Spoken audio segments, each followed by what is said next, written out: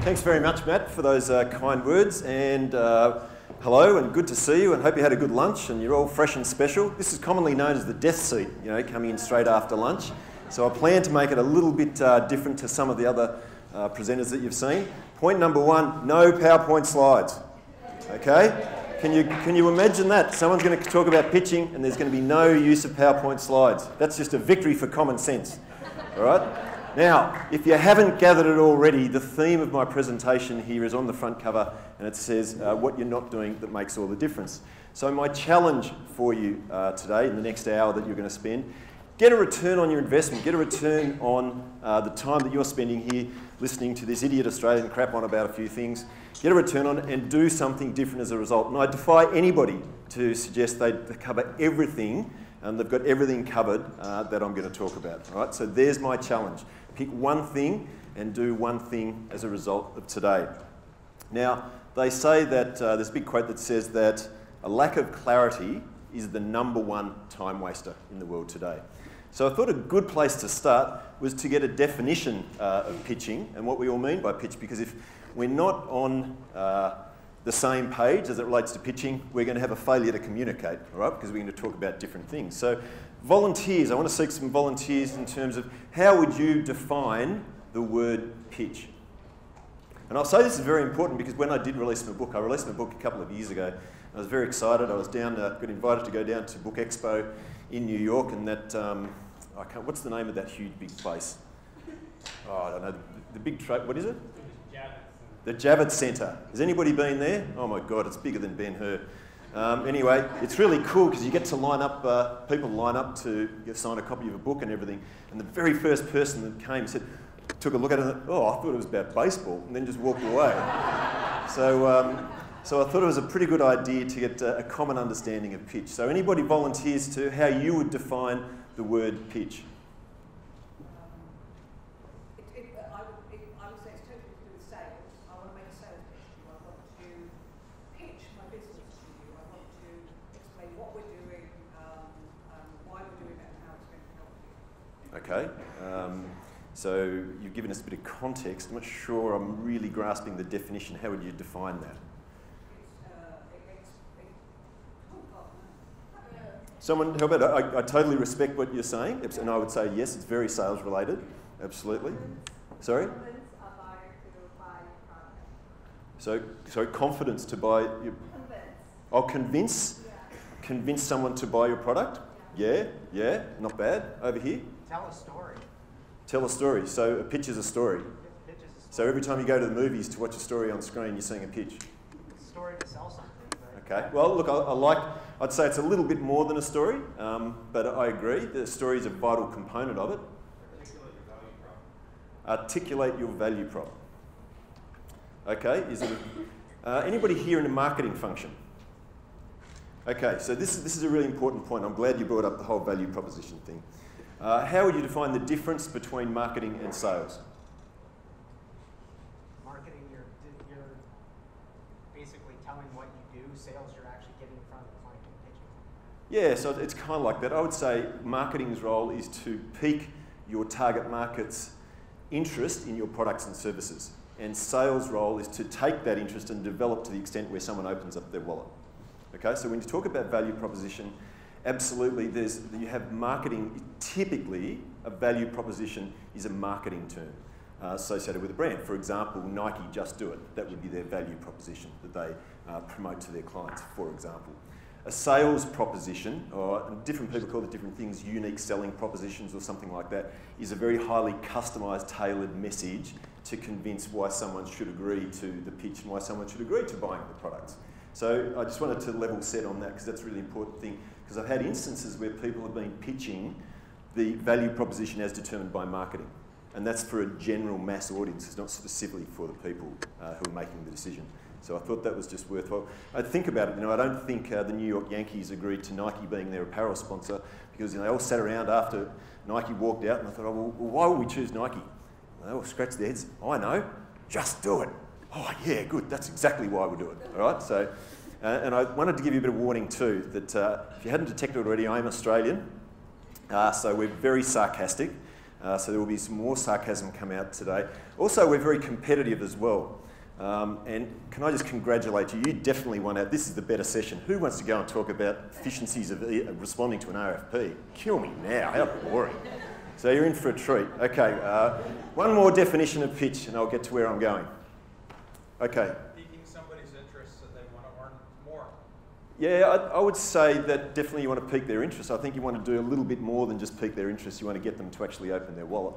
So if it's okay with everybody, here's the definition I would like for us all to align on, if that's okay. And that is, we define pitch as the effort that goes into winning a specific piece of business.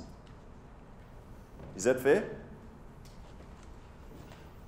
This is where you all sort of unanimously say, yeah, I love the definition, that's great. Yeah, excellent. So is that fair?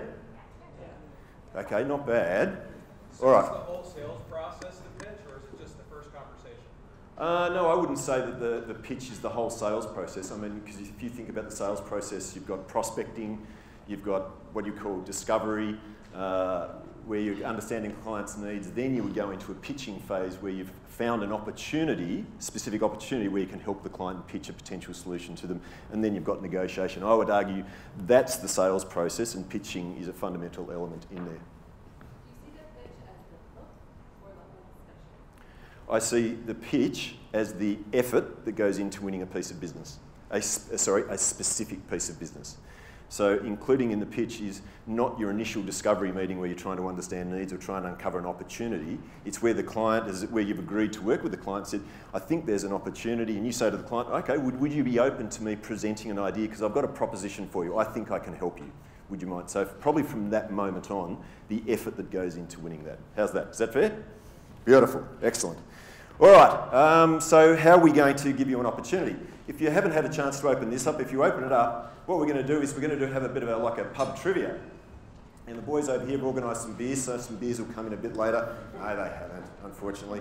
But you'll see there that there are three areas that I want to cover. And these are three really important aspects that a lot of people don't quite understand as it relates to pitching.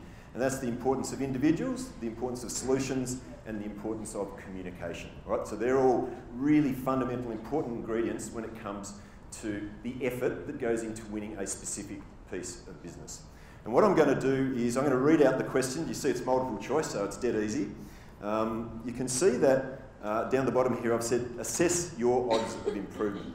So what this is and what this isn't a test. Right? So can I encourage everybody to have more of what I'd call a growth mindset. Don't approach this as trying to be right or wrong. Look at it in terms of being better. So try and answer it as accurately as terms of what you actually think or feel at the moment, and then look and wait for my answer and see if there's opportunity for you to be better.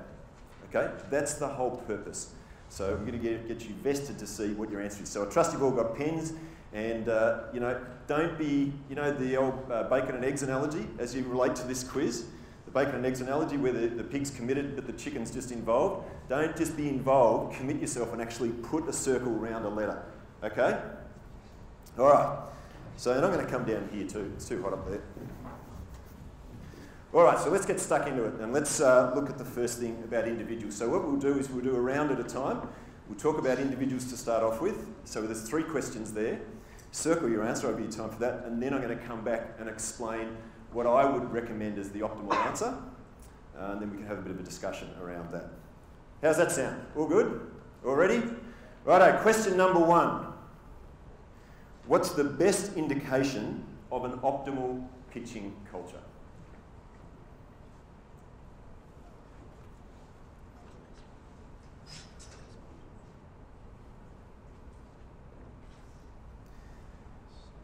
The best indication of an optimal pitching culture. Okay, question number 2. When you begin your pitch preparation, what's your priority? You could even say, what's your immediate priority?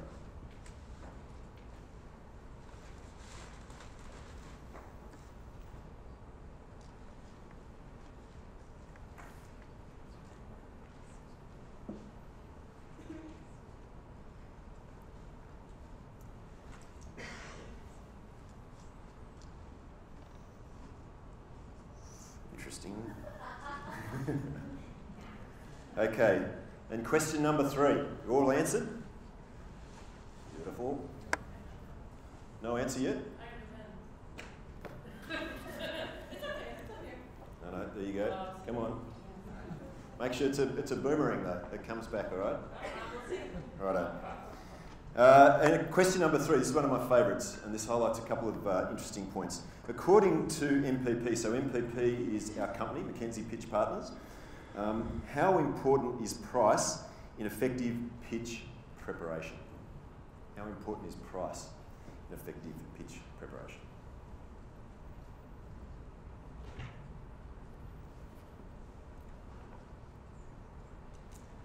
Okay. So we all good?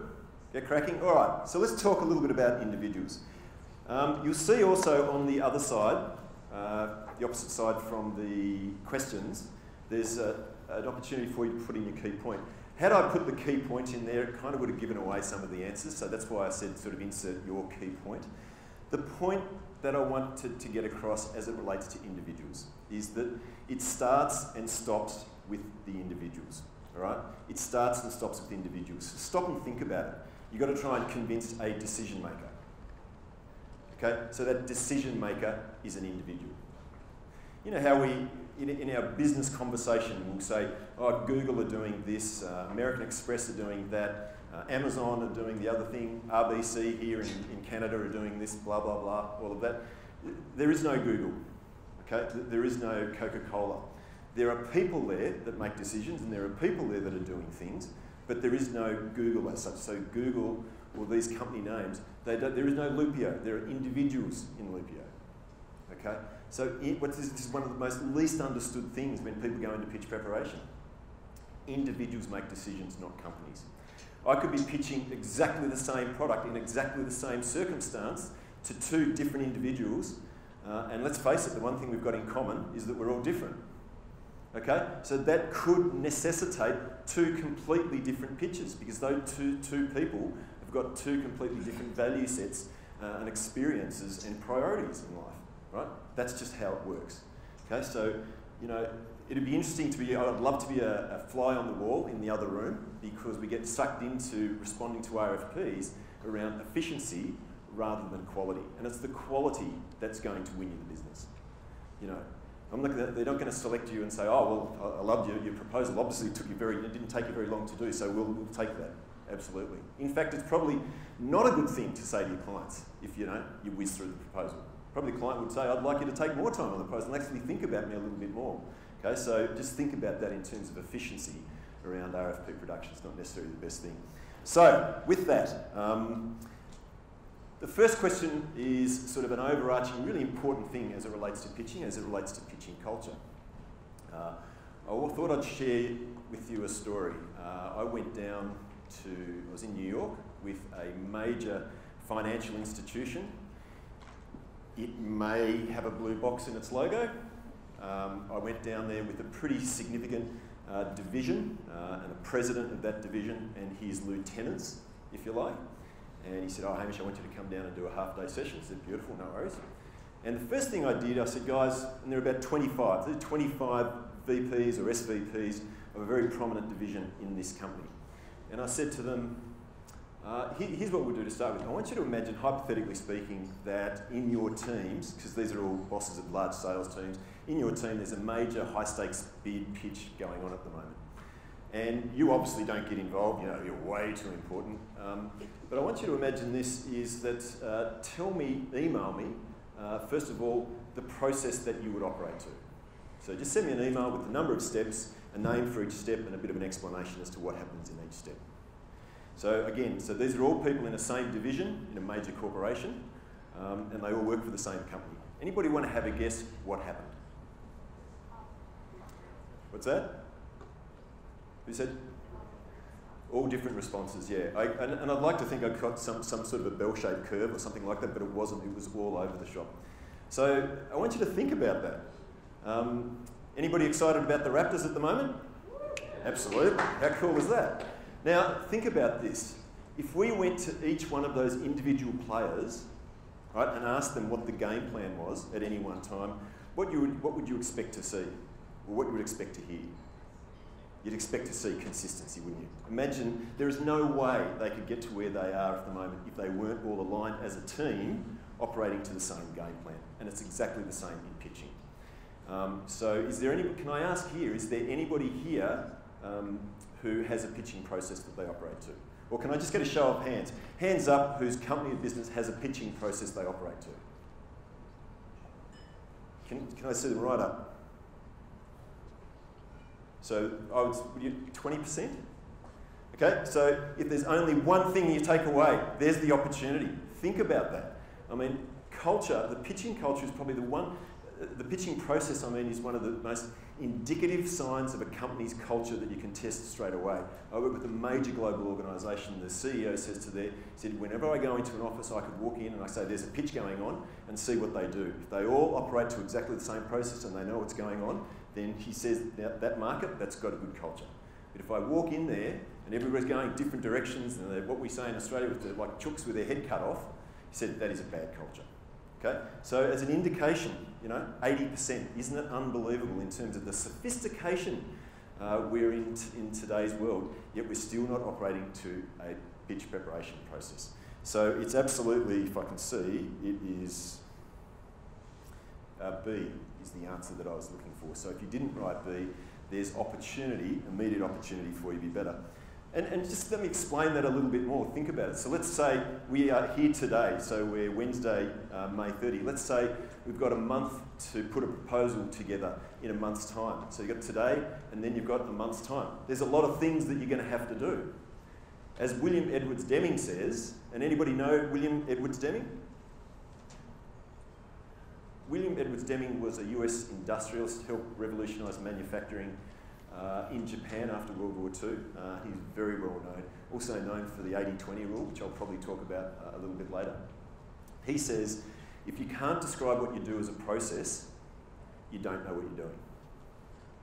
So think about that. And I know there's agile methodologies and all this sort of thing creeping into our world today, and that's sort of fair enough, I guess. But when it comes to pitching, you've got a clear target. You've got a clear target that you're after. That's why it's sort of on the cover of my book. So there's a clear focus. So think about that. If you can't describe what you're doing as a process, you don't know what you're doing. Right? So that's what we recommend in our whole we operate to a process of strategy, story, presentation. So strategy, for example, is working out strategically why you're going to be successful. So it's analysing the decision makers, working out what you're actually going to propose to the client. Then, to my gentleman over here, then you develop a story in terms of how you're going to communicate that to your client. And then the presentation, that's when you think about the experience. Fascinating how most people think it's just a presentation, but there's so much more to it than that.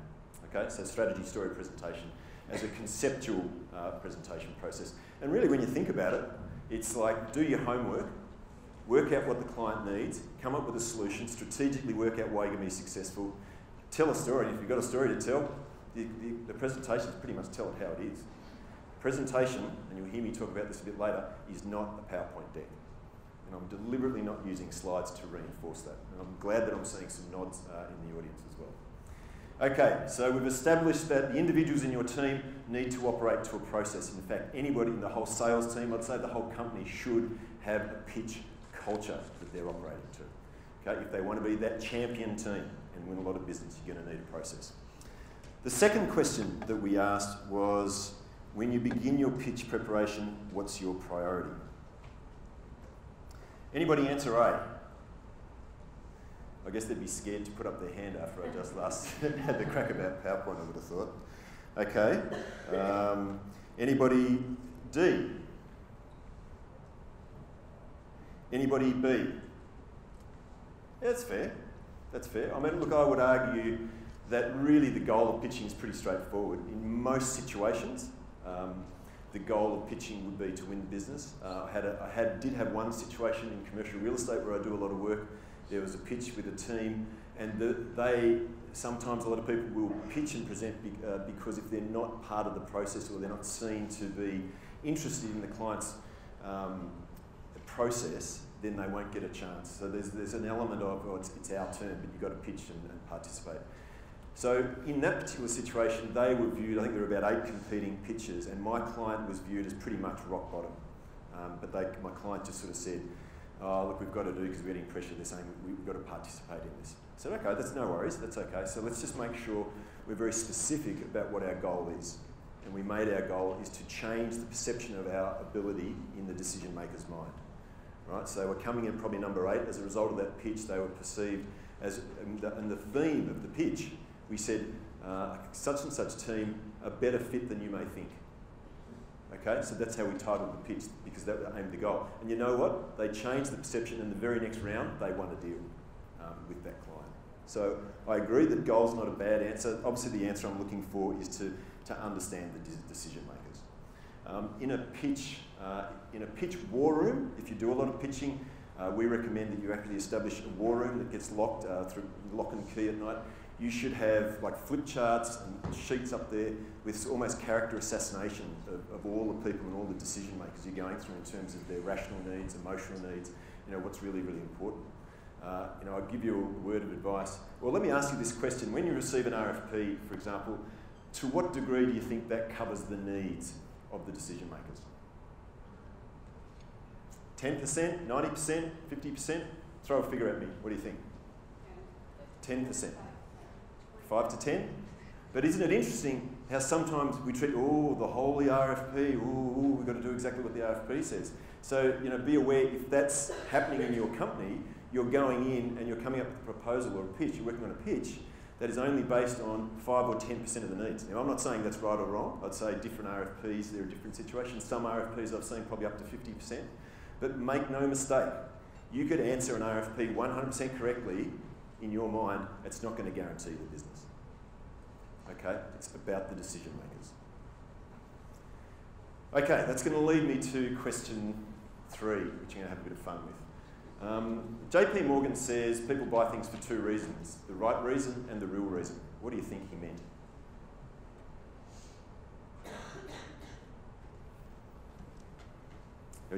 You're just putting your hand up to sort of, because you started to get a bit bored. Excellent. Anybody want to have a crack at that? Over the back here. Absolutely. The right reason is the rational reason, and the real reason is emotional. Now, I want you to think about that, all right? Just think about the sheer logic of this. Individuals make decisions, not companies, all right? And we're acknowledging here people buy things for 2 reasons, the right reason and the real reason.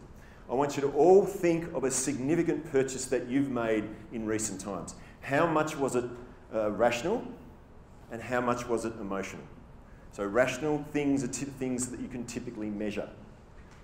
Okay, time, volume, price, they're things that you can typically measure. They're things, the values that are imposed. Emotional or somewhat irrational decision-making criteria, status, ego, like, dislike. You don't think in a pitching situation, someone's across the table and you're looking at them and you're going, oh, do I want to work with that person? Do I actually like that person? I don't really like the suit, They say something, they've got a funny voice or something like that. They're all things that are going to impact your decision making.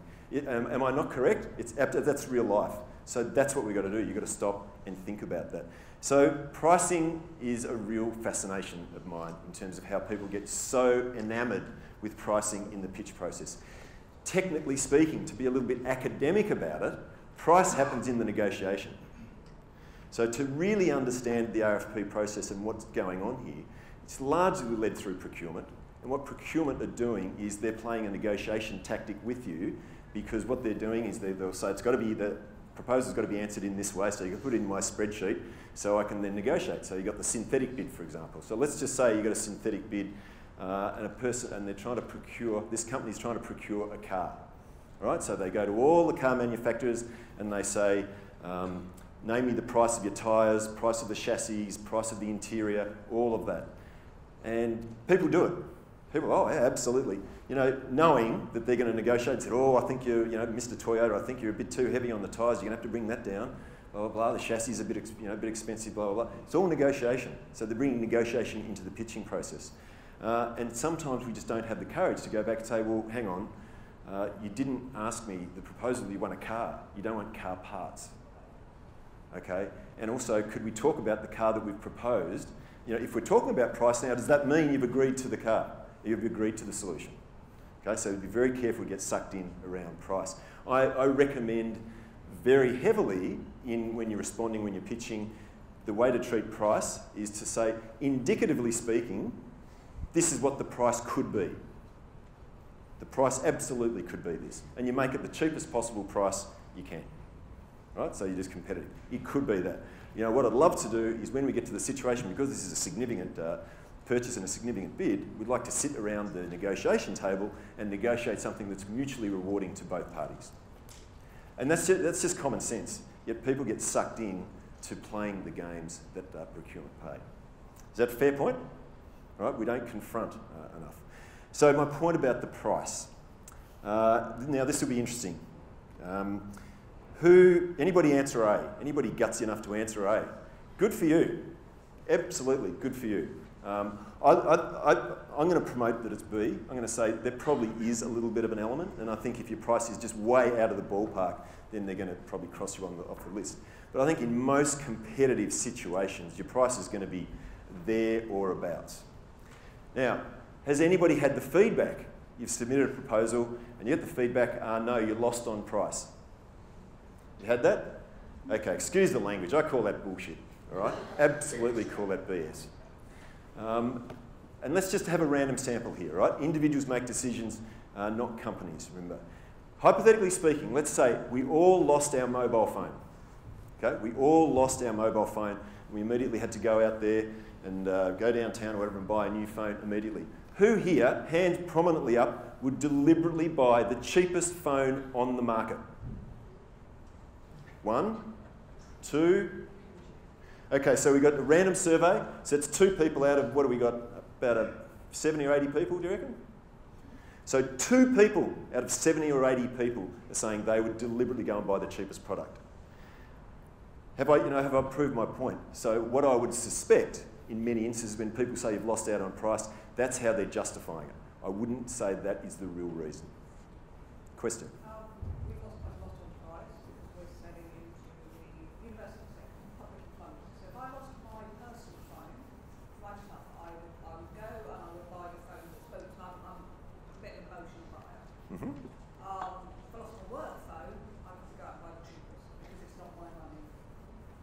So, when you see the results of the RFP and there's maybe public money and we've come in 200,000, 300,000, 400,000 above our competitor and they've done it on a point scoring, then absolutely it's valid. We've had situations going, oh, we really wanted to, why on earth did we do it? Yeah, There's lack of understanding of the buyer. Here's what I'm going to say. Look, statutory authorities and government funded areas are tricky. That's tough. Gee, with their point system, though, they make some completely irrational decisions. No doubt about that. But if you just sort of go with me conceptually here, if you had the best solution, if you really had the best solution that was the best for that university or for the proponent that you're proposing for the client, don't you think that they would come to you and say, love your solution, we're going to have to do something about price? You don't think so? Yeah, here's what I'm going to say. I'm going to say never say never. Is that a fair comment? Never say never. How often do you confront this very issue? Yep. Look, I'm prepared to buy it in shades and degrees. On the whole, though, I find when I really challenge clients, they don't actually confront and they don't test the water as well. If I lost out on price, I would be going immediately back and saying, why would you rule me out on price when I said in my proposal this was an indicative price? And, we certainly don't want to lose the business on price. Why would you do that? Why wouldn't we negotiate over it? And I think you'll find if you dig enough, you'll find it's not really about price. All right? Now, as I say, I'm sure there are shades and degrees, and I'm sure there are situations where it is 100% on price. What I'm going to say is it's not that significant in the pitching. So just be very aware. It's part of negotiation, and be careful not to get sucked in.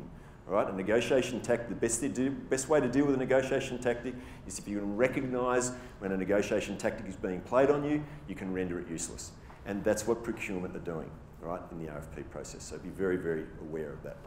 Okay, so again, the key points that I wanted to highlight around individuals, the key point, it stops and starts with the individual. Think about it, decision maker, it's an individual. So you've got to try and get inside their head.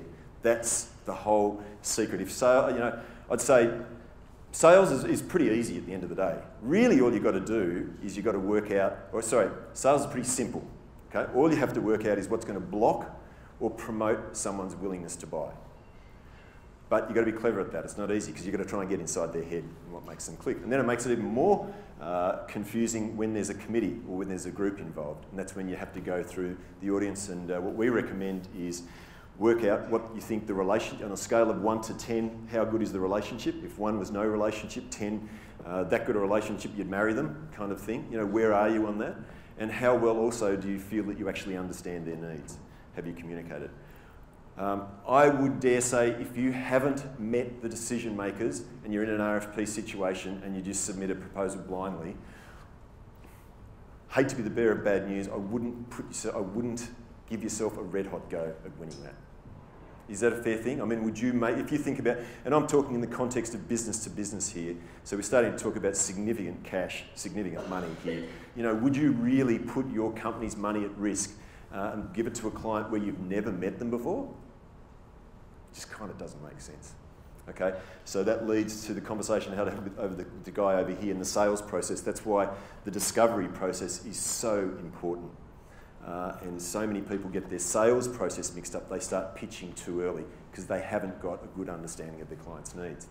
And here's what I'd say too, is if you get an invitation to pitch or to put a proposal, but you haven't met the decision makers, what I've recommended to many clients is go back and say, thank you very much for the opportunity to provide a proposal. Love that. At ABC, where we work, what we like to do is we like to really customise and put a special solution in that's really going to help our clients' needs. So to do that, we need to diagnose further past the RFP because we've worked out that RFPs really don't get they're not a good indication necessarily or an optimal indication of the decision makers and the stakeholders' needs. So what we'd like to do is we'd like to have a 20-minute meeting where we can just ask some questions, even a 5-minute phone call. Yet because everybody, and I want you to think about that logic too, because a lot of people say, oh no, you can't do that because in the RFP it says, do not contact, you can't contact at all. Just think about the stupidity associated with that. Right, so they're saying they can't contact you. They're saying they want a customised solution, but oh no, you can't talk to me. You can't talk to me. Imagine if you're trying to go to the doctor. You're going to the doctor and you say, oh, something's wrong with me, but you're going to have to give me some drugs. All right, well, can I ask you a few questions? No, sorry, no. It's about as silly as that. Okay, so I strongly recommend that you do. And if the client that you want to pitch to or has issued the RFP refuses you, then you've got the right to go back and say, well, look, I have to let this opportunity pass. How can I give you a solution to a problem if I can't really diagnose and probably analyse what that's, what the situation is? Okay, so have the courage to confront every now and then, all in the interests of wanting to provide a good solution to the client. Okay, so that leads me now to the second area of questions that we're going to do. We're going to talk about solutions and how solutions is so important as it relates to pitching too. I've probably given away some of the answers already, but we'll see how we go. So this is one of my favourite questions. The first one for solutions. Fundamentally, and I'll say that again, fundamentally, an RFP requests A, B, C, or D.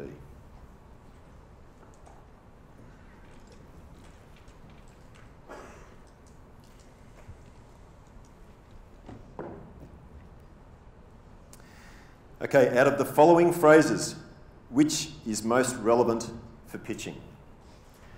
I would expect probably 100% success rate on that question, given what I've just been talking about.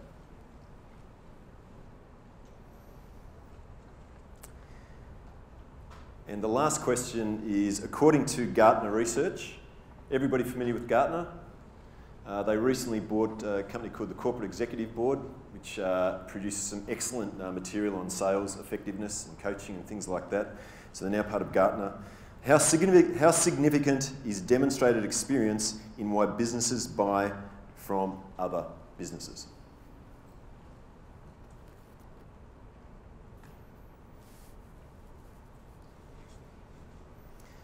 So probably the best words of advice anybody gave to me when it came to sales, and I've been in pretty hardcore sales now for best part of 25 years, I guess.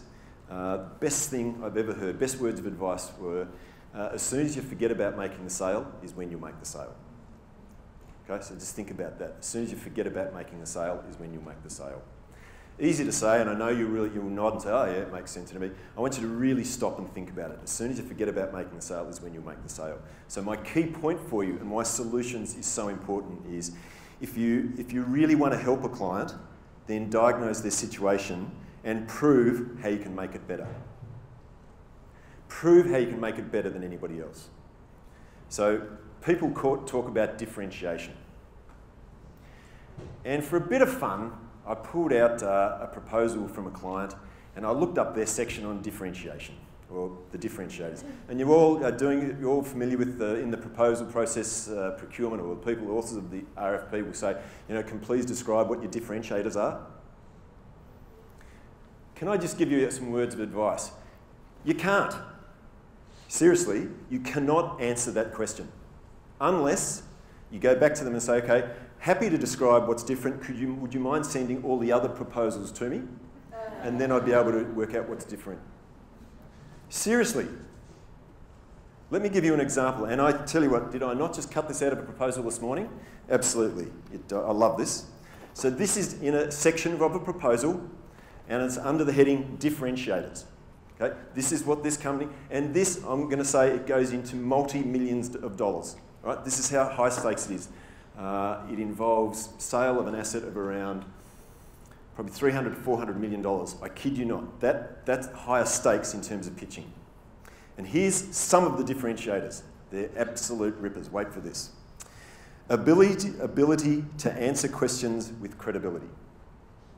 That's one of their differentiators. Ability to answer questions with credibility. And of course, there's no other company that could ever, purport to do that, could they? It gets better. Here's another differentiator. 100% commitment to the assignment. Oh, wow. Because most people are sort of subpar in terms of commitment to the assignment, absolutely. No other company could commit to that whatsoever. High localised sales expertise. Okay. So no other company's got local salespeople.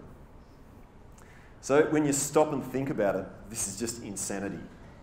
Okay, so words of advice when it comes to when you're answering those sections on differentiation. I mean, I define differentiation, true differentiation in this day and age is understanding your clients better than your competitors. That's true differentiation. Because just think about it. Anybody aware that in the year 2014, the world produced more information than the period of 3000 BC to 2008? Okay, so in 1 year, we produced more information than a period of 5,000 years. So no matter what your products and services are, okay, no matter what they are, I can Google what you are, how do I deal, so what's your line of service? Software, okay, so I can Google, you're coming to pitch to me, and I Google, how do I deal with a software salesperson specialising in whatever it is that you specialise in? And all of a sudden, my education's completely gone up here. So, don't tell me that, your products are different to the others. Because in the eyes of the decision maker, they're not really. So turn that paradigm the other way and create differentiation by understanding the clients better than your individuals. Okay? That's what I would strongly recommend. Let's get to some answers here to the questions. So the first question, fundamentally, an RFP requests. Fundamentally, what does RFP stand for? Request for proposal. So the C is the definition of what a proposal is. So that's fundamentally what an RFP is going for. It's fascinating how the RFP process is morphed into the situation that it has. In many instances, the RFP doesn't actually ask you for a solution, does it? So you could almost go back to them and say, I've had to include a solution or a proposal part because I would be non-compliant to your RFP, which is request for proposal. You've requested a proposal, you haven't given me the latitude in your questions to actually ask for that. I would have the courage to do that. Because I tell you what, there's differentiation for you. It's not request for answers to questions. And you'll find typically in most RFPs as well, they'll say, at a minimum in your proposal, make sure you include answers to these questions or address these requirements. But people don't take that a step far, all right? It's just a checklist. It's a procurement thing, all right? So why wouldn't you, and we'll talk about communicating in the power of three in a minute, but what we recommend when it comes to proposals is we'll say there's a your needs section, there's an our solution section, and there's an RFP compliance section. So the RFP compliance section, that's exactly the same as everybody else's proposal, because that's what everybody does. That's what they'll be talking about next door or wherever the other thing is, because that's how you make your RFP or your proposals efficient.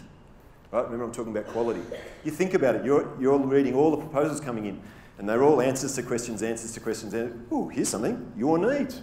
Oh, that's interesting. Oh, and they've actually got a solution to actually solve my needs. Fantastic. Oh, by the way, they're compliant. Excellent. There's differentiation for you, okay? So you've got to, stop thinking about making the sale, start thinking about how you make your client's situation better. Have the courage to be totally maniacally focused on helping the client, and it's a bit like Field of Dreams, build it, they will come.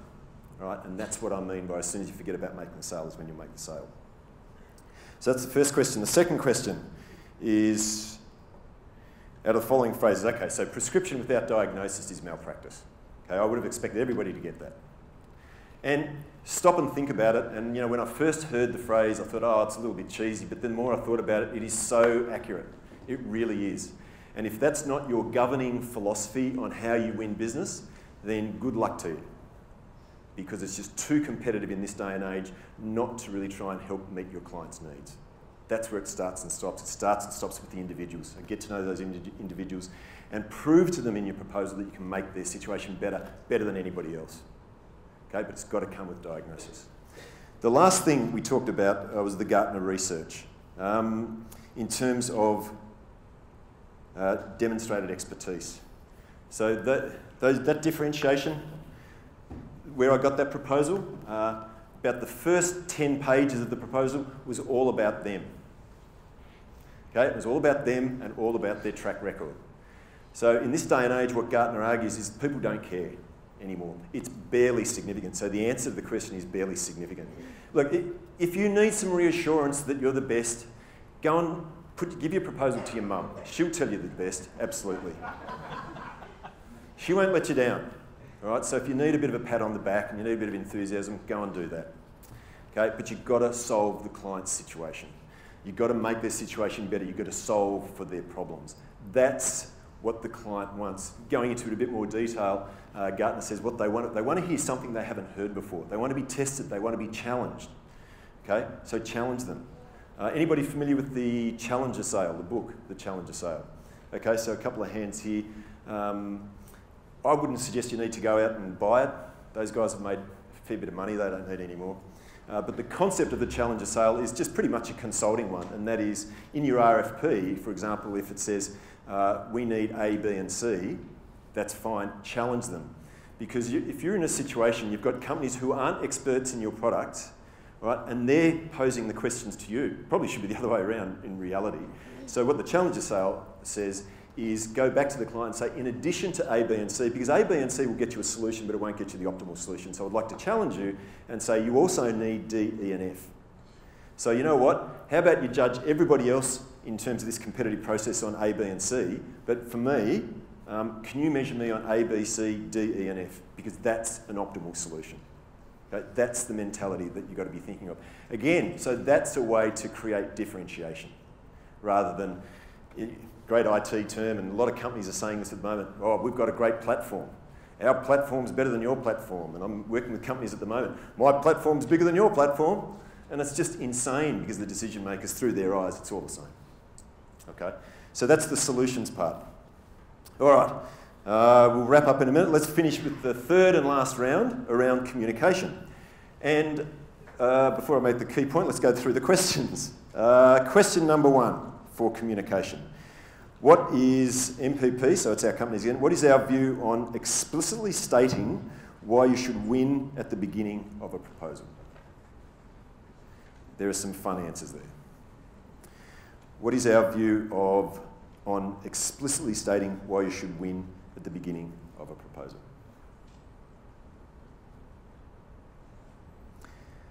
Question number two, what is the optimal number of areas, sections that we recommend in having a pitch or a presentation?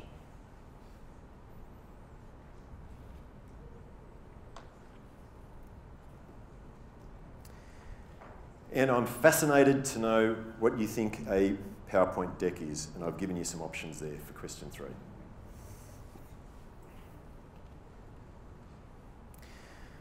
Okay, so question number 1. Actually, before I go to question number 1. So the key thing that I want you to walk away with about communication. I'm going to say this in a couple of different ways. First of all, you know what you're saying. Your audience, or the listener, they don't know what they're hearing. Okay? That's a really, really important thing. Another way to say this is a bit of a quote from, anybody watched Mad Men on TV? So you all know Mad Men. They make constant reference to this guy called Bill Bernbach, who was a guru in advertising in the States back in that era. He's got this fantastic quote that says, "Good presenters care what he or she says. Superb communicators only care what their audience hears." Okay? So good presenters care what he or she says. Superb communicators only care what their audience hears. And a big part of that is actually just clarity and making things simple to follow. So many presentations I've seen are so complex. You can't even work out where you're going or what's being offered. So if the person can't follow where you're going, they're not going to buy your product or your service. Okay? So much of persuasion is just around clarity and simplicity. The first question is, did anybody say A? No? Bit passive, that one. B? Anybody go for B? Anybody have D? So, really? Everybody got C? Very good. I put D in there, that's really interesting. And this is what a lot of people actually think. They say, oh, well, you can't say that again because we've already said that word, so why don't we say it in a different way? Here's one thing that you need to get over, and you'll find me very repetitive through the course of today because I'm going to come back and summarise some key points and things like that. Repetition is a really good thing. Okay?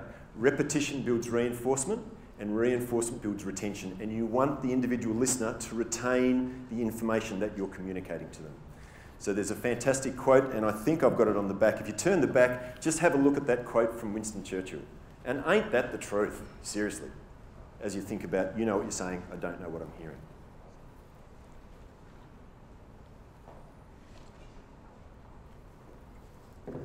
Okay, now I kind of gave this one away as well. What's the optimal number of areas that are covered in a pitch or a presentation? Yes, it's 3.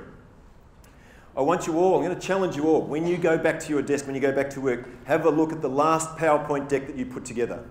A, I'll tell you what, A, if you've got an agenda, that's a good thing. But B, what I want you to do is count how many agenda items that you've got on there. If you've got greater than 3, be aware you're not communicating in the most effective way. And I've brought our academic expert from our team, Lillian, who studied semiotics at UFT. So first of all, Lillian, what is semiotics? Semiotics is the science of communication. So it's looking at why and how we understand things the way that we do. So the power of 3 was something that we studied quite a lot, and it was excellent to come to MPP and find out that it's something that we promote. Because the power of 3 just promotes effective communications for optimal listening. So there are 3 areas that we can look at to explain this: society, business, and science. From a societal perspective, if you think about it, society is kind of built on 3s. 1, 2, 3, A, B, C, do, re, mi, high, medium, low, gold, silver, bronze, tall, grande, venti. It's just everywhere. It's the way that we communicate. When we look at business, power of 3 is also used a lot. TSA, 3 simple steps to security. Apple, relatively successful company, I think we can all agree. All their product launches are based on 3s. The last iPad was thinner, lighter, faster. Or the AirPods, which have completely taken over. Wireless, effortless, magical. So the reason for this, we just have to look to science. What neurologists and cognitive scientists have discovered is that our cognitive capacity, which is the number of items that can be held in mind simultaneously, is limited to 3. So that's why 3 is really the only number you need to know when it comes to communications. Now, does anybody want to challenge this woman? All right, Lillian, thank you very much. All right. Okay, and if you want to know if you've been given a stipulated agenda, which often happens, procurement says you've got to cover all of these pieces, give us a call and we'll quickly tell you how you manipulate that and turn that around to show you can cover it all in 3 areas. So let me finish off on the PowerPoint deck. Here's one thing I ask you as a favour. Okay? When someone says, can you email me the presentation, unless you videotape the presentation, can you please go back to them and say, no, I can't because I didn't video the presentation. Okay? They're slides. Okay? They're a visual aid. That's what they are. They're a visual aid. PowerPoint is one of the most misunderstood tools. It's a tool as a visual aid. Visual aid. Okay? Maybe I've got my point in. Yet people think that's the actual pitch or that's the presentation. I have people that actually put a PowerPoint deck together and say, here's my pitch. You know, I have a bit of difficulty with those people because that's not really reflective of the effort that goes into winning a piece of business. And there's lots of different ways in which to use visual aids. You had a question. What's your view of using PowerPoints for WebExes versus in person? Because with a WebEx, you know, you're remote, you're not looking at them. People don't use video that much. Any heavier use of that, or maybe? I think look, PowerPoint's a good vehicle for the webinar kind of thing because it's one way to capture their attention.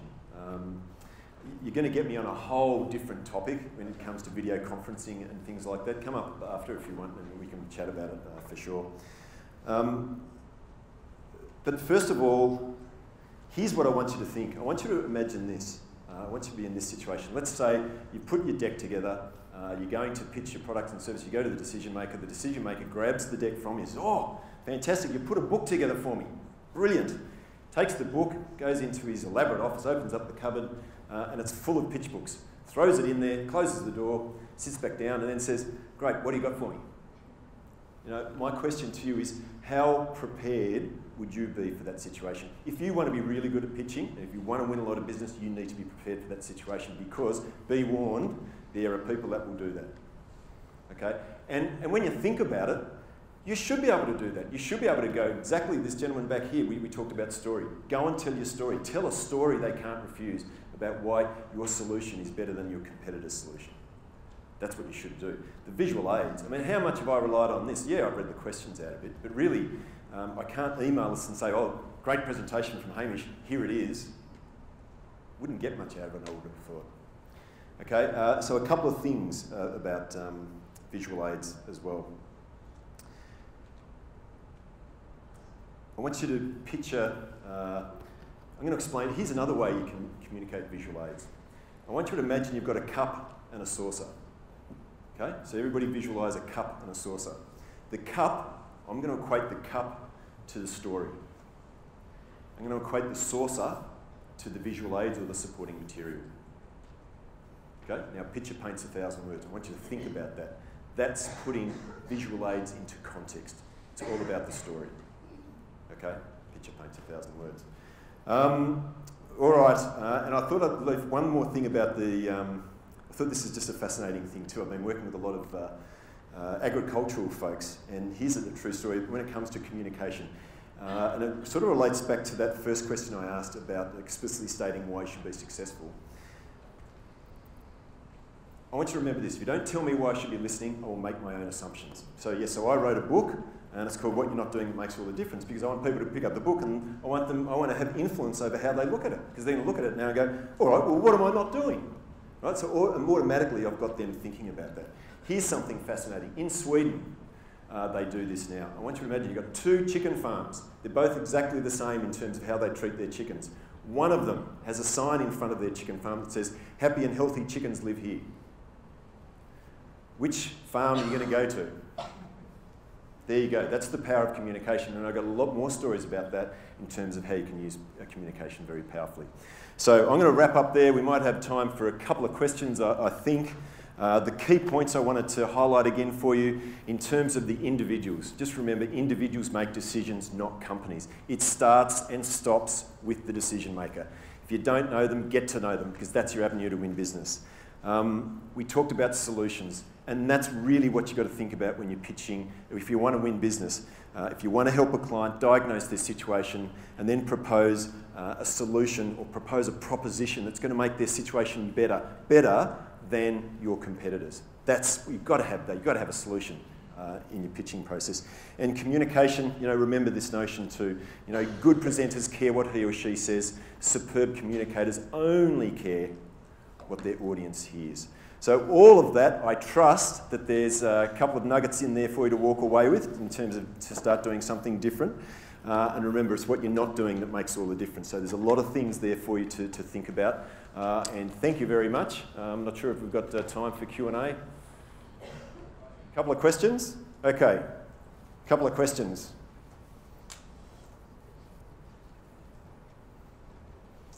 Yep. Thank you very much. So, I appreciate the question that says that demonstrating experience is maybe not as relevant, but I do, an important part, thank you, of the sales process is references and what other clients would say about your company. And I think because there's individuals making the decisions, that's a really important piece of it. So I wonder if you can say anything about how you prep a client to be a reference, how that plays into the process of the pitch, and how, when you bring that in, and what some of the pitfalls that you can get into there are. Whew. Which question did you want me to answer? Oh. Okay, so let's put things into context a little bit to start off with. What you're talking about, references, or even you want to talk about track record, things like that, technically speaking, that's a form of evidence. Okay, so I'll define evidence as anything that supports your case. Now, this is really important when it relates to story too, and think about evidence as you would in the courtroom. What's not going to work in the courtroom, I walk in and I say, judge, jury, DNA on the hair, case solved. Everybody's going to look at you as you've got 7 heads. Huh? What? You need a story, you need context around it. So it's just there as evidence to support your case, to start off with. So, don't have sections in your proposal named case studies. Have sections in your proposal about how you're going to solve for the client, and then have evidence to prove that you can do it before.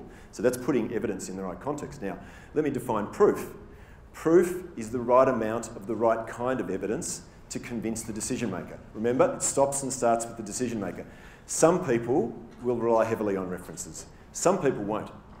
So if you diagnose correctly what's important to the decision maker, that you'll be able to work out what the right sort of evidence is. I probably haven't answered your question 100%, but that's what I would encourage you to do. And just keep asking the clients. If you've asked for references, what do you need that for, or something like that, I guess. But the best you can word up your clients who are giving the references comes down to relationship. One more question. Yeah. What tricks do you use to get pitch teams comfortable using less slides or no slides at all? I have a company that leans on slides.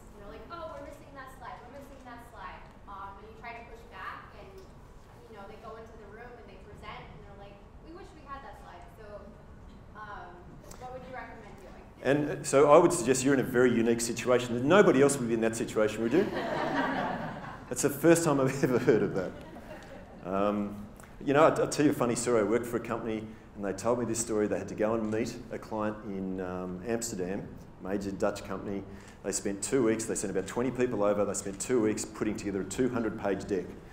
They got to the meeting, and about 20 people flying over, business class, no doubt. All that work. Client looks at it in the first 30 seconds. Yeah, no, that's not what we wanted to meet about. Where do you start? Probably the best way to do it is to actually do a rehearsal. Do a rehearsal, have a go, and give them feedback. And when you're giving feedback, always use the term aware.